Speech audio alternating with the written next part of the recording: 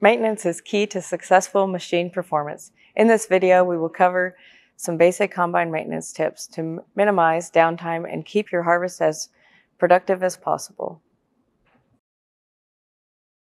Starting at the front of the combine, proper feeder house conveyor tension not only ensures more reliable performance, with less downtime, it can also be gentler on the crop.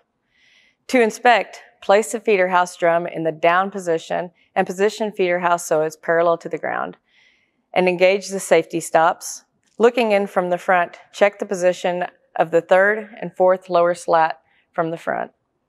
If there is a head on the feeder house, you can check the tension through the 2 inspection holes on top of the feeder house. The slats should just barely touch the floor. If they are laying on the floor, the conveyor tension needs to be adjusted. If they are not touching, the chain could be too tight and tension may need to be reduced, especially on a chain conveyor. Make the same adjustments on both sides to ensure the conveyor tracks correctly during harvest. If your combine is equipped with a belt conveyor like this one, you will want to give the nut 2 more full turns, making it slightly tighter than a chain conveyor. An indication that the belts or chains are too tight is if there is a gap under the rubber stop for the cruise pilot pressure roller caused by the belts or chains lifting up inside as they are tightened. Once the proper tension has been reached, retighten the nuts on the adjustment rods and position the feeder house drum for the crop to be harvested. To adjust the tension, loosen the rear jam nut and the front securing nut on the threaded adjustment rod and rotate the inner nut counterclockwise to extend the rod and push the feeder house drum forward, tightening the conveyor.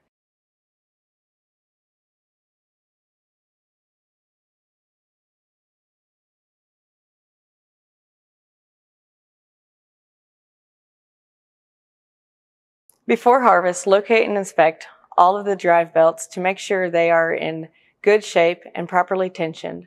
All Lexion 8000, 7000, and 6000 combines use a common tensioner and tension indicator for most of their belts. To adjust, simply loosen the 18mm jam nuts and adjust the spring length until the red indicator meets tip to tip. Avoid over-tightening drive belts to maximize their operating life. Once the belt is tight, retighten the jam nuts. For the tensioners equipped with a detension nut, make sure that the detention nut is secured at the end of the threaded rod away from the spring. On new combines, the first 20 to 30 hours is when the initial belt and chain stretch takes place. It's important to inspect all drive belts and chains again and adjust as needed. This will help reduce the amount of adjustment needed in the future to keep harvest on schedule. The only belt tensioners that are different from the rest are the 2 used for the chopper, which are canister style tensioners. When inspecting these tensioners, look for a gap at the top of each canister between the canister and bracket. The internal spring will be visible through the gap. The gap is an indicator that the belt is too loose. To adjust this type of tensioner, simply loosen the 2 18mm jam nuts and rotate the inner nut clockwise until the canister stops moving and closes the gap, and retighten jam nuts.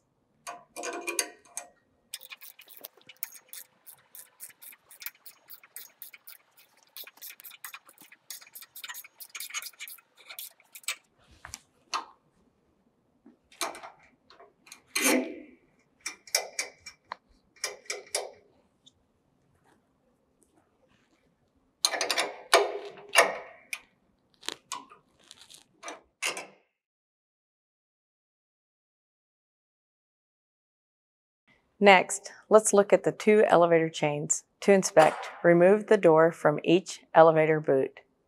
Proper elevator chain tension is reached when the chains are tightened to a point where they can still barely slide side to side on the sprocket. If they can't slide side to side, they are too tight. And if they move easily or hanging at all off the bottom of the sprocket, they are too loose and can be prone to breaking if left unmaintained for too long. and if too loose, they can increase the potential for grain damage also.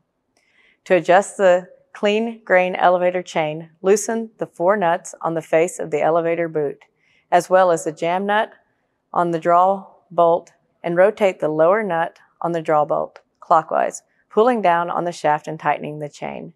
Be sure to check and see how the chain slides side to side on the sprocket as you make each adjustment. To adjust the returns elevator chain, loosen the jam nut used to hold the elevator top shaft in place and rotate the nut at the top of the draw bolt clockwise, pulling up on the top shaft and tightening the chain. Once you have reached proper tension, tighten the 2 jam nuts and adjust the drive chain for the returns elevator if needed by loosening and pulling back by hand on the idler disc until the chain is snug. Do not use a screwdriver or sway bar as a lever, as this will only over-tighten the chain. Before inspecting the air filter, wait for the alarm on CBIS display to sound, alerting the operator that the air filter needs attention. Always blow all dust and debris away from the area around the air filter before opening. Remove the cover from the end of the canister and pull out the filter. You can clean the air filter by bumping on the palm of your hand or using compressed air, blowing from the inside out.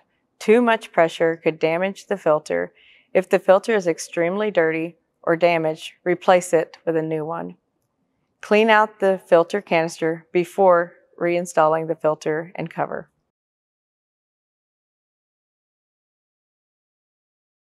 Checking the hydraulic fluid level. To get the most accurate reading in the sight tube, swing out the unloading tube and lower the feeder house to the ground and lower the reel if the head is attached. The correct level should be between the 2 horizontal lines. If you need to add more fluid, be sure to consult the combine's operator manual for exact specifications of your combine. To check the coolant level, locate the coolant reservoir in the engine compartment and inspect the sight glass. Coolant should cover the entire glass when full. If the coolant needs to be added, be sure the engine is off and cool so there is no pressure and steam in the system, and you should consult your owner's manual for the exact type of coolant for your model combine. Fill until the sight glass is completely covered and reinstall cap. Next, let's check the engine oil. The oil dipstick is located on the side of the engine. Pull out the dipstick and wipe it off, and repeat for the first reading, and also repeat as you fill. The oil level should be between the full and add marks on the dipstick. If you need to add oil, do so incrementally, checking after each time so not to overfill, and always double check that you reinstall the oil fill cap.